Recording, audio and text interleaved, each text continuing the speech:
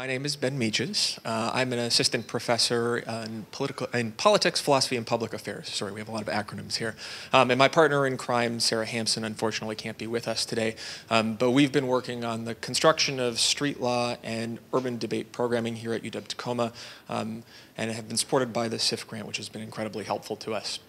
So before I go into what our actual programming is and our plans for UW-Tacoma, I want to talk a minute about the problem that inspired us to think about this in the first place, which I'm not sure if you followed the news recently, but political culture, conversation, analysis of research, facts, the ability to speak cogently about public policy have been called into question, to put it mildly, perhaps. And we believe that one way of combating that is to enrich the ability of students and the community to have thriving, politically contestable conversations about law and public policy. And both of us had actually tried through other means to support those kind of efforts. I created a class that was actually explicitly focused on argumentation. Sarah tried to support a mock trial team that was run through Student Services last year, and neither of us felt that those were met with a tremendous amount of success. So this is an attempt to develop a new kind of proposal that would fulfill that function. So what actually are street law and urban debate? Street law is actually an existing curriculum that's supported by a nonprofit organization that's actually pioneered and directed primarily at law schools. And the way the curriculum works is it trains law students to go into usually high schools and community colleges to assist students to discover about the law, to learn about legal education, to learn what the pathway to law school might look like, to understand how to negotiate the law, and to think about things like basic rights and freedoms. And part of the value of the curriculum is it's actually designed to have all of the students become future teachers. And it's never, to our knowledge, been used at the level of undergraduate education. So we're actually going to be kind of trailblazing with this in terms of seeing if our students can go out and become successful entrepreneurs with legal norms, ideas, and legal education. In contrast, urban debate is a proposal that's been around for about 2 or 3 decades. It's not one specific form of debate. It's actually an attempt to make debate as an activity far more accessible. So if you think about debate, you're traditionally talking about folks sitting on a stage like this, talking about serious matters of government and policy with time limits and specific kind of issues that are national in scope and focus. Urban debate attempts to break away from that, to use different models of argumentation, to think about issues that affect people personally, and to make debate community-driven, and it's had phenomenal success. And our basic proposal is to try to integrate these into UW-Tacoma. Why? What are the benefits? Well, one is the simple fact that civic education is incredibly important, and it produces what we call portable skills. Those are skills that can go to a variety of different careers, legal ends, advocacy, and are also important in an academic context. There's actually been studies done that have demonstrated that of any single indicator that you can find for students that improve their academic achievement at a high school level, participation in debate and legal activities is #1. And there's also evidence that undergraduates who participate in debate-related activities do a similar amount of learning in terms of their outcomes to a PhD student in a year of doctoral research. So it has a substantial effect in terms of people's understanding of the world. It's also great for community engagement. There are any of a number of examples now in places like Chicago, Baltimore, Philadelphia, where these kinds of forums at a local level have produced significant civic activism and challenged a lot of the kind of commonplaces we have about how people become politically active in the first place. So we think those are all benefits that we have. So what are the issues? What are we trying to accomplish? Well, we actually think of this as what we've been calling the founding dilemma, which has kind of 2 parts. One, we're a commuter campus, which means it's harder to get people into a room to talk with one another and develop the kind of robust culture of conversation that we want. And 2, we're a new campus. So unlike a place like UW-Seattle, where there's a communication studies program that could house a debate program or a law school that could support street law, we don't have that. And so we're inventing on the fly to some extent. And we've kind of come up with a 3-part solution to try to fix and work through this problem. One of that involves developing new kind of coursework to enable students to learn these skills and to practice them. Another involves creating a co-curricular space and materials to support our students. And finally, partnering with community members that can help us to be accountable and also provide us with resources that we don't have. So this is kind of where we're at right now. We've actually made outreach to the organizations that are on this list, as well as a number of others. We've sat down with teachers in English and social studies at Lincoln High School and have discussed a variety of ways of integrating their students into street law and debate initiatives on our campus, and to send our students as ambassadors to support their programming in a variety of different disciplines there.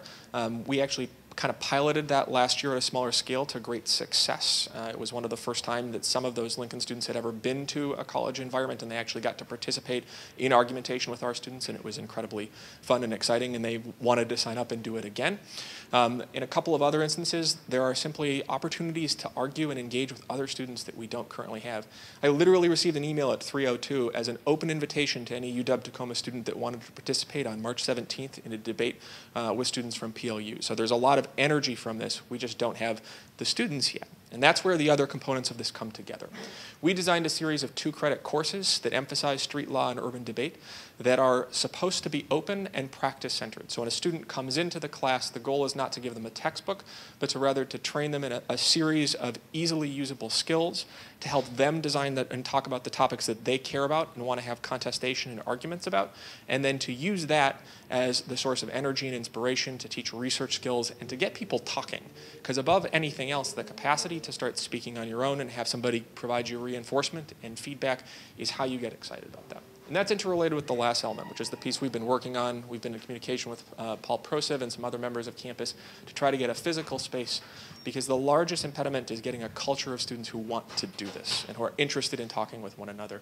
And part of what we think is we need to have some spot on campus where people could have a home that we're ultimately building towards. I think that's it. Thank you. Thank you.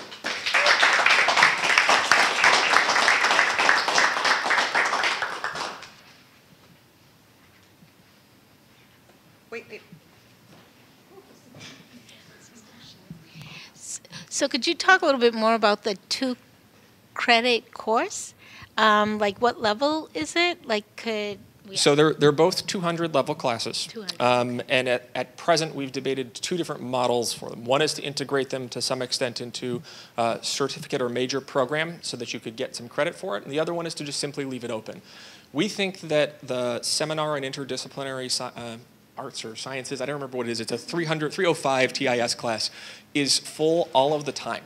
And that's a great opportunity for us to try to bring students in with a low level of class time and credits that get them over the limit where they want financial aid, to then get them excited about this idea and to see if we can pluck away, maybe not 20 students that are interested in this, but a few at a time who then can take this class, take multiple classes in this vein, and really get excited about debate and form the core that we then think can go out and advocate with others. That's kind of the snowball effect that we're hoping these courses have.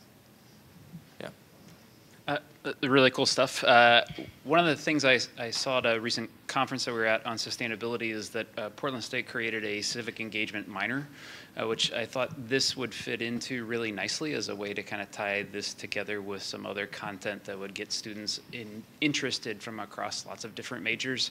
A lot of times students are shopping around for minors that will fit in, and I feel like this could be a really important part of something like that.